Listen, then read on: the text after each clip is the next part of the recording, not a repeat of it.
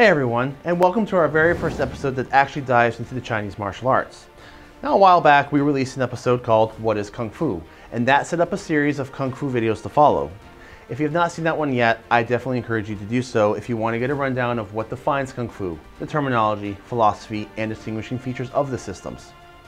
Today we are adding the first art to that playlist with a two-part episode on XingYiQuan.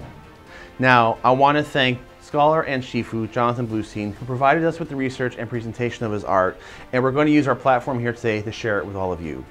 Now I also apologize to Shifu Bluestein ahead of time for my attempt at the Chinese words. I promise I'm going to do my best. So we now present to you part one of What is XingYiQuan?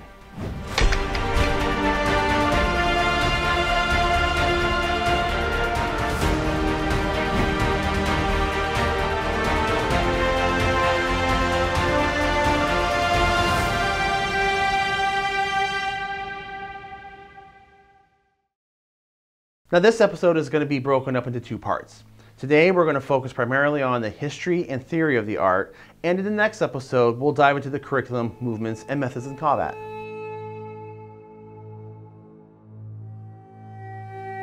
So when and where did XingYiQuan start? Legend has it that XingYiQuan came down to us from the famous Chinese general Yue Fei. Famous and renowned in Chinese history, Yue Fei was one of the nation's greatest generals who lived in the 12th century. Now, it's common in Chinese culture that when a wonderful art or skill is created, it is attributed to a great man of the past, as the creator himself was too modest to assume ownership, or otherwise to glorify what was created and give both it and the ancestor more credit. Now, either way, there's really unfortunately no evidence that XingYiQuan actually came from General Yue Fei, but he is still commonly considered the founder of the art, even though this continues to be disputed today. In truth, XingYiQuan is a martial art which came to us from an ethnic minority. Now, when you have a country that has a large mix of minorities, you often wind up with such a wonderful mix of culture, cuisine, traditions, and so is the case in the Chinese martial arts, where Chinese minorities will often have their own unique systems. Now, China is a very big place though, so even when you speak about a minority, you would be talking about a very large group of people. One such minority are the Muslims, who today make up for over 20 million people. Nowadays, the majority of Muslims live peacefully among the other Chinese, but for many centuries, they had to protect their closed communities from outside threats. And to do this, they created several martial arts which were essentially secret, as only the family and clan members were taught to them. Now, they did, however, keep their religion and martial arts separate.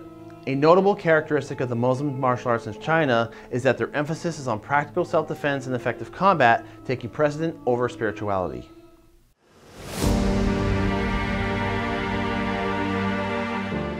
Now initially, the martial arts created by the Chinese Muslims were mostly used to defend the community, teach physical exercise, and have a nice cultural common ground between people.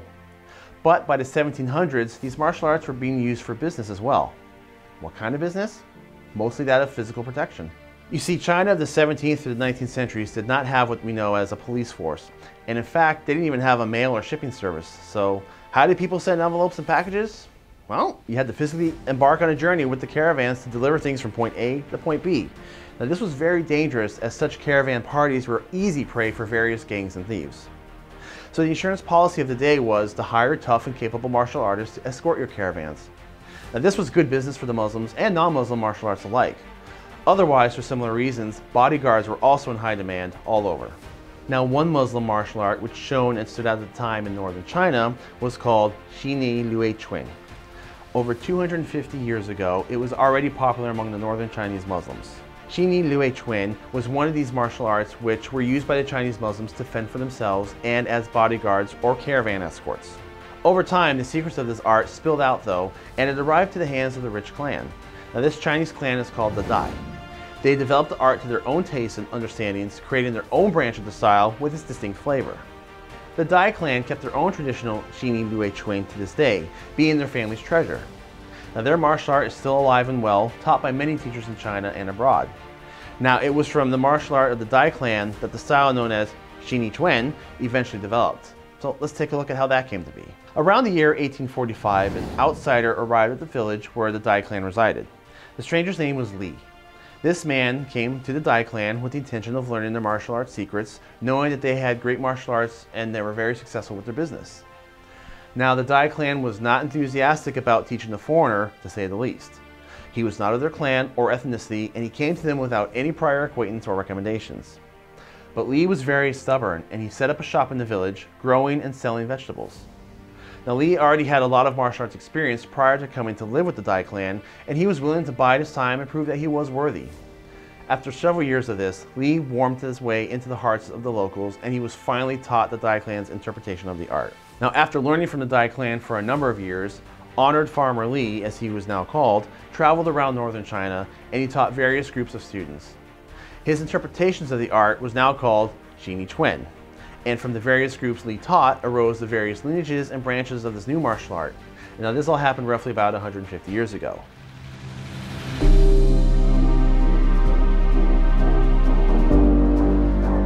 XingYiQuan. Now, what does that even mean? The name is pretty interesting. Xing means shape, any shape you can make, kind of like a baking mold which creates a shape. Yi means your mind's intention. So the name XingYi means to use your intention to create any shape you want. Now this martial art tries to teach people how to understand movement and fighting concepts so that they could mold their mind's intention into any shape. Meaning that no matter how you move or use your body, you can always apply the principles and make it work, either for combat or promoting one's own health. So that's the concept in a nutshell, and a deeper explanation would be a full discussion in its own right. Now the word Chuan simply means fist. It is common to put the word Chuan or fist at the end of names of Chinese martial arts, much like the Japanese will add the words Do or Jitsu for the names of their martial arts. Do means way, and Jitsu means technique or method. So Karate Do translates to way of the empty hand. Jiu-Jitsu translates to gentle method or gentle technique. So with that being said, the name XingYiQuan literally translates as the fist of the shape and the intention. Or if you want to get even more broad, you could say it stands for the fist method, which allows you to use your intention to make any shape work. Now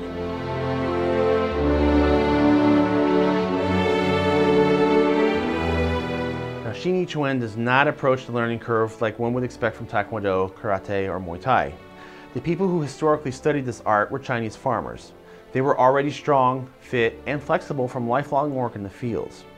So, although the art does become very physically demanding, it does not begin at that point for the novice practitioner.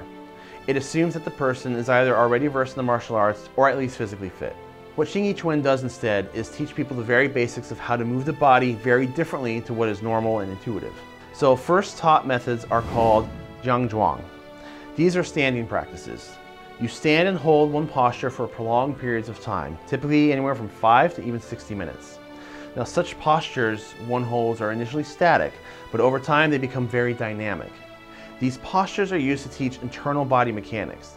The practitioner is gradually instructed how to move the body from the inside emanating from the core. Now the advanced result of this, after a decade or so of practice, can be that the body will move and behave like a miniature, vibrant, and powerful ocean, waving its flesh about with minute and subtle motions. Now depending on the lineage, there might be anywhere between 2 to 12 types of standing postures taught. And in fact, it can even be practiced sitting and laying down in bed if one is injured or sick.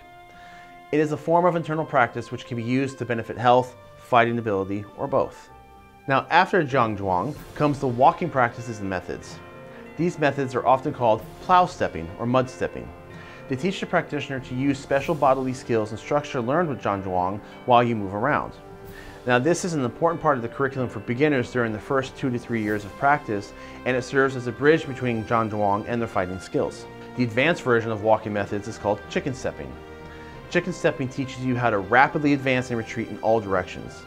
The idea is that each step is used to recycle the momentum of the previous one so that the whole body is continuously charged with kinetic energy, ready to explode at any moment.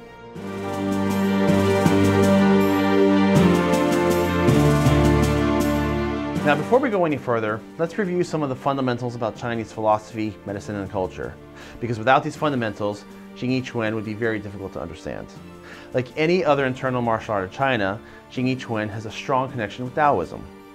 The theories of yin-yang, taiji, bagua, and others, which are part of Taoism, are commonly used in the language of these martial arts. Now in the episode What is Kung Fu, we went over the basis of the 3 main philosophies in the Chinese martial arts and their culture.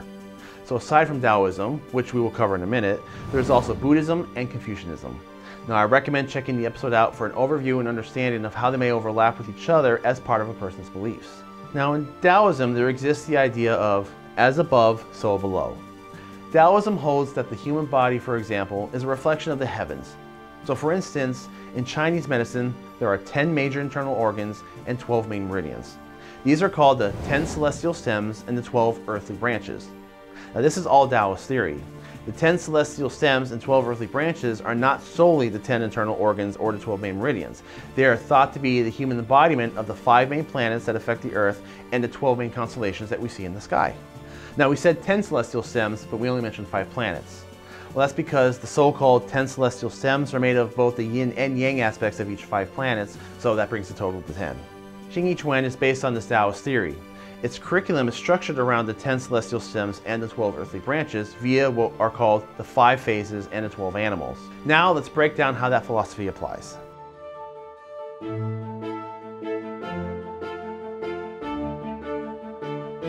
Everyone knows the game rock, paper, scissors, right? Easy peasy. You've got 3 options, either creating or destroying the other. We all know the rules. Scissors cuts paper, paper covers rock, rock smashes scissors. Now, some people also know the more complex version of that game, known as rock, paper, scissors, lizard, Spock.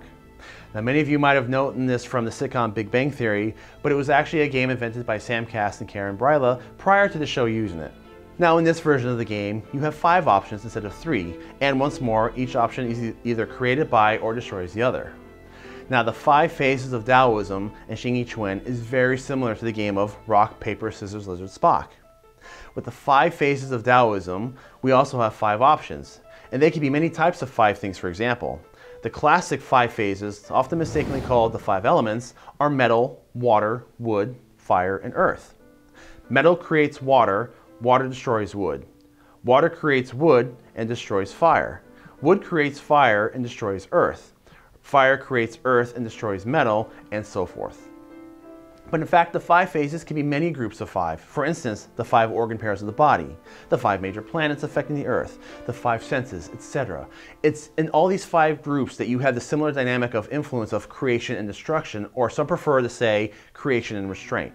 Now, when old Farmer Lee created XingYiQuan, he wisely used the same model. He picked 5 basic movements to serve as the base and basics for his entire martial art. Now, these 5 movements correspond to the 5 phases, and each either creates or restrains the other. These 5 movements are called Pi-Chuan, Zhuan-Chuan, Bong-Chuan, Hao-Chuan, and Hung-Chuan. These are collectively called the 5 fists of XingYiQuan. The 5 fists of XingYiQuan uses the structure and internal methods from Zhang Zhuang and the stepping skills that we discussed before to create the combative framework of the style. Now, these 5 fists can be practiced as single exercises or as solo practices or with partner talu. Now, if you're unfamiliar with what talu is, it is a very similar Chinese counterpart to kata, but with some distinctions. We also cover this topic in What is Kung Fu, and you can find a direct link to that section in the description below. So, this concludes part 1 of What is XingYiQuan. In the next episode, we're going to take a dip into the training practices of the art and explore some of the movements and combative ideas that make XingYiQuan what it is. Now, I would like again to extend my greatest gratitude and appreciation to Shifu Jonathan Bluestein for his role in this project. He provided us with the research and the script for me to present to all of you today. Shifu Bluestein is also the author of 2 great books on the martial arts, called The Research of the Martial Arts and The Martial Arts Teacher. Now, we've recommended these books before, and they're a really great read, and you can find them in the description below. He is also the headmaster of an international martial arts organization called Blue Jade. In Blue Jade International Schools is taught the art of XingYiQuan alongside several other arts. To reach Shifu Bluestein, search for Shifu Jonathan Bluestein on Facebook or click the link in the description. For Blue Jade International Schools, we have a link for that below as well. So be sure to come back for part 2 of this video. Click on the little bell icon, and that way you will get a notification when the episode drops. Now, this effort has been part of our initiative to bring you more art history videos, and if you like these videos and you want us to bring you more, then please help us by joining us on Patreon. I really appreciate your contribution, plus you get a bunch of exclusive content that isn't released to anyone else on the main channel. So thank you again, everyone. See you next time.